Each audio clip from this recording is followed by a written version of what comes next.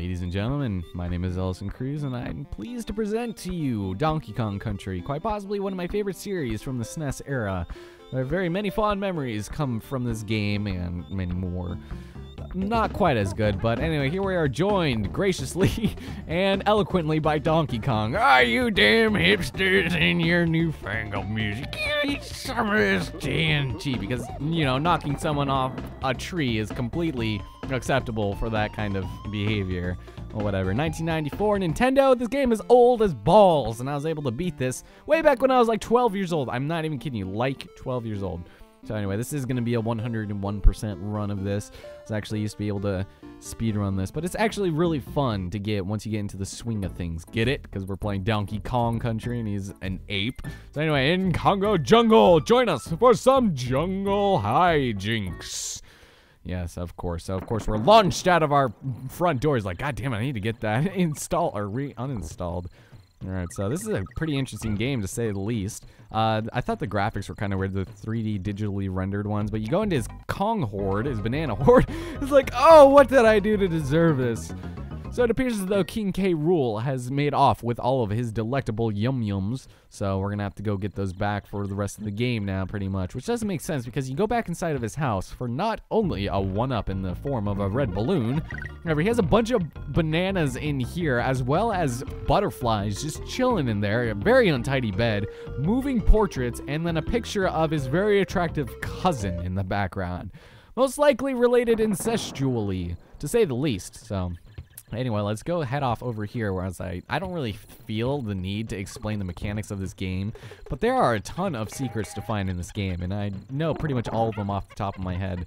But this, like I said, will be a fairly short series, probably a world per video. Oh, God damn it, I hate that. Ugh. Well, you can jump up there. Now, I like actually being Diddy Kong, since he's a little bit faster, and I prefer the more agile characters in some senses. Like in the platforming senses, I like them to be, you know, agile and such, but, you know, like RPGs and stuff, I really enjoy having the very bulky, strong characters. Now these guys you can only destroy with DK by jumping on, but you can cartwheel into people. There's a 3-up up there if you decide to go for it. Kind of screwed up there. I'm not really going for the 1-up, since I'm going to stop after each world anyway, just so I can at least practice up for the next one. You've got Rambi the Rhino. For every couple levels or so, you'll be able to get an animal friend and use them to help you on your way. They're not required to beat the level unless you're, well, I don't think there really is. I guess it just makes it a lot easier, but you can find these bonus rooms. And the bonus rooms in this game, you don't have to complete 100%. Like, if you fail in one of them, you don't have to worry about going back to it in order to complete it, because the bonus rooms are required to get 100%. So there's Kong. You don't need all the Kong letters. And here's the second and final bonus room of the first level. Not too bad. We'll get one of these, I guess, I don't know.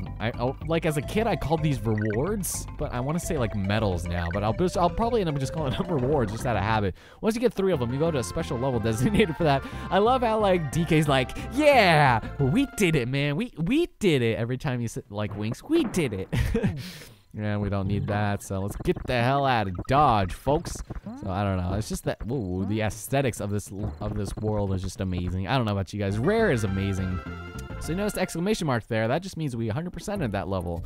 Now on to Ropey Rampage, which I think this one is a level where it's just mostly just a drum track, which is the only thing playing, and then just ambient, you know, noises. I don't know, the atmosphere in this is just kind of cool, even though the water is kind of grating on the thing.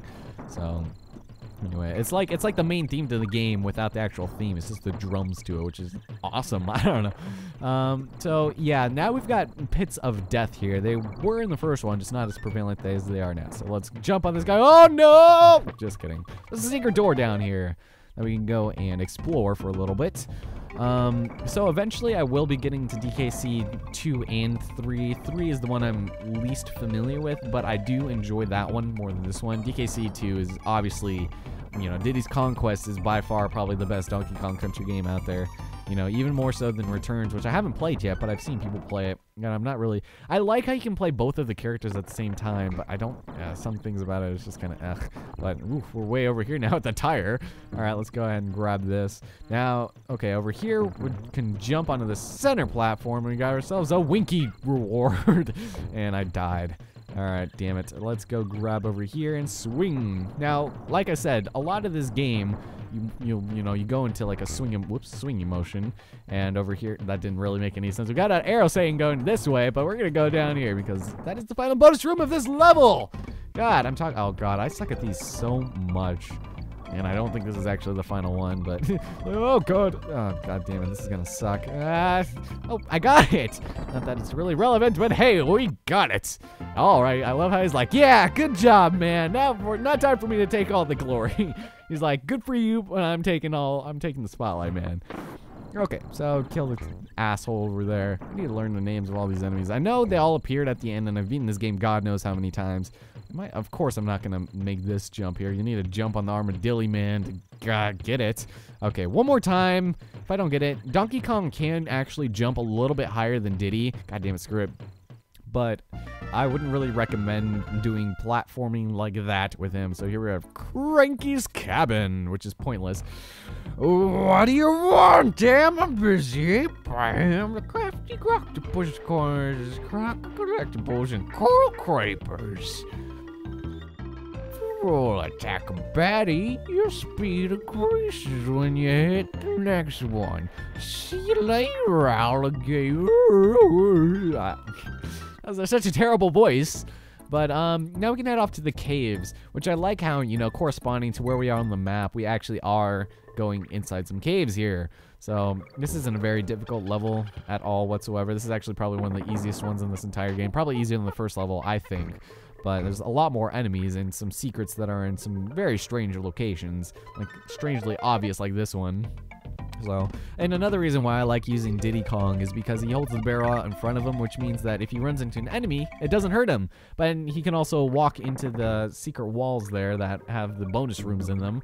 Otherwise, Donkey Kong will have to throw them into him. And also, Donkey Kong, he just holds them above his head like a weirdo. So anyway, I'll head into this barrel room. Oh my God! What's going on here? I love how Diddy Kong's like, what the hell just happened? I'm out of here. Oh man, just a second of 3 in this level. Let's kill these jerks. So this is a fun game, you guys. If you haven't played this, I feel like you're missing out. I can see why some people don't like this, and I can kind of understand, like, yeah, this game is not for everyone, but I love it so much. And it's not just this one. It's like all 3 of them are so similar that it's just not even a contest. It's just like a continuation. Now, nope, not this one. It's actually right over here, the final one. But I don't know. I like how this one has a theme though, because in this one, we kind of have like a jungle theme going on, a jungle/pirate theme. And you can see this in the enemies. In the second game, it's more like a pirate. Did I just say jungle and pirate theme for this one? I meant just a jungle. And then the second one is more like a kind of like an industrial pirate one, and the third one is like nature, which is awesome because it totally fits like everything. Over here we got On Guard. Kill this jerk over here. So, I don't think I mentioned this, but I'm actually playing this on the Virtual Console right now because I bought it on the SNES. I was talking about this in No More Heroes 2 at the very end, and I was playing it on there, but there's something about the frame rate and the controls that I cannot deal with in that game that, like, it's just, like, so foreign to me at this point, and I don't know. The main reason why I did that was so that I didn't have to suck at that. Ooh, coral capers, I love this. It's so that I didn't have to suck at the controls, because the controls for the GameCube are kind of weird, but now I'm playing like weird where my fingers are on an angle and stuff. But this level is probably one of the things I think of when somebody says Donkey Kong. I immediately go to this imagery and this music. It's either that or Melancholy Madness, or Minecart Melancholy, I forgot which one it was, from DKC 2, which was probably one of my favorite video game tracks of all time.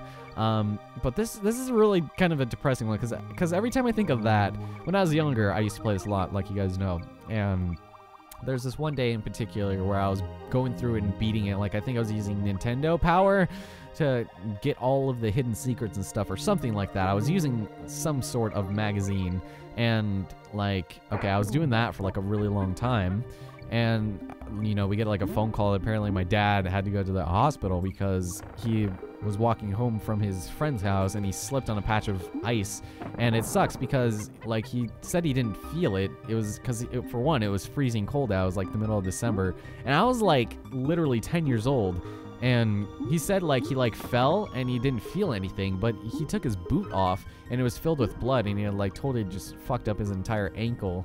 And it's really depressing because, I was like working on like a level similar to this. It wasn't exactly this one. It was the seizure-inducing level. but it was really depressing, and so we had to go to the hospital to go see him. Well, we didn't have to, but I guess it was good of us to, as both a child and a family and whatever, but I don't know, it was really depressing. And right before we left, I remember it was like 9 o'clock, and there was like a show, like a Donkey Kong show that was like 3D, and I don't even remember what it was called, or I don't even know if it even was a show, but I remember I wanted to stay home and watch it. And looking back, I feel like really stupid for that. Oops, lost on guard. Oh well, don't really need him. So I don't know, this level always makes me think of it though, which is kind of depressing, but I always like this game and this scenery anyway. So let's go head out here, finish Coral Capers. No secrets in this level whatsoever, so you automatically get that 100%ed. Each time you go through a bonus room and you beat a level, you get 1%. So for each bonus room you go to, you get 1%, and each level you beat gives you 1%. So that means there's 101 things. Here we're at Barrel Canyon. Okay, so let's go head on over here, and we got the cave, pretty easy stuff right there. Whoa, what are we, okay, so wait a second. No, what am I, oh god, I'm screwed up. Let's go head over here. Stupid, there, yeah, you're not getting me this time. There we go. So wait I think I screwed up already. Yeah, I did. I was thinking this was the one. This feels exactly like the very first level, but I completely forgot. What you're gonna want to do, just head right over here. That's all you have to do, and just pretty much take the top barrel path all the way over here. Skip all this nonsense. I guess you could go down there if you want to have the easy route, or more difficult route rather, but okay. So, and this song's pretty awesome too. Another Rambi Rhinoceros. We got KO, knockout. Okay, so after you get the checkpoint there, you head over here, and I'm pretty sure this is the one where you're gonna want to take a semi-leap of faith. Nope, I didn't want to go that way. Maybe it is this way. I want to say probably not. Let's go take this back over here. Nope. It is. I'm pretty sure this is the one. Maybe we should just go for it. Yeah, there it is. All right. Whoa! So we just knock ourselves into a canyon and head over here for some barrel madness. I wasn't planning on singing it, but I guess apparently I started to. That song is so awesome to play acoustically. I don't know about you guys. It's super fun. I tried playing the solo, but you can't really do it acoustically and have it sound okay. Okay, so over here, I think there's actually 3 in this room that we can go, or 3 in this area. So over here, this TNT, you're gonna want to go head back up to this one, to the second hump. Get a hump from bending, and then there we go. In this room we've got, okay, so you can take the middle one for 1-up. Not that it's gonna matter, since we're pretty much at the end of this area already, so you don't really have to worry about that. And this guy's gonna die. There we go. Through the explosions of death, Diddy Kong prevails over all. Find out next time where we go to next. I don't know. I love how DK's always like, okay. There we go. God, this game is so fun. I don't know. If you guys haven't played this, do so immediately. Whoops, I was screwed up there. Now, this game makes it so that you can go through and just, it's, you know, I said swing before, but there's a much better word to explain it. Like, so much fluidity goes into doing this. Like, you can do this without having to wait for any of them, which is what the game kind of intends you to do. So there's Kong, and we got all the secrets. I don't think there was a third one in that one, actually. Yes, so Barrel Canyon. I said Canyon twice tonight. Okay, Candy's save point. The subject of much controversy amongst Donkey Kong fans. Hi, I'm Candy Kong, and this is my save point. She's so bad in 64. I love how she kisses Diddy Kong. Child abuse / animal abuse. Donkey Kong's like, oh boy, you better be watching out. So anyway, we can go ahead and save. Oh wow, this is actually going a lot faster than I thought it was. Okay, so we're done with that. So we're at Very Naughty's lair. At the end of each world, there's going to be a boss. First of which is Very Naughty here. He's laughably easy. He's basically a souped up Goomba. There's absolutely nothing more to this other than just jumping on his head 5 times. All the bosses will take 5 hits to kill, so don't even worry about it, because he's dead now. See, that didn't really take that long. Yeah, you did it. All right, good job. Just that little wink and that little like motion he does. Cause I don't know. So we're done with Congo Jungle.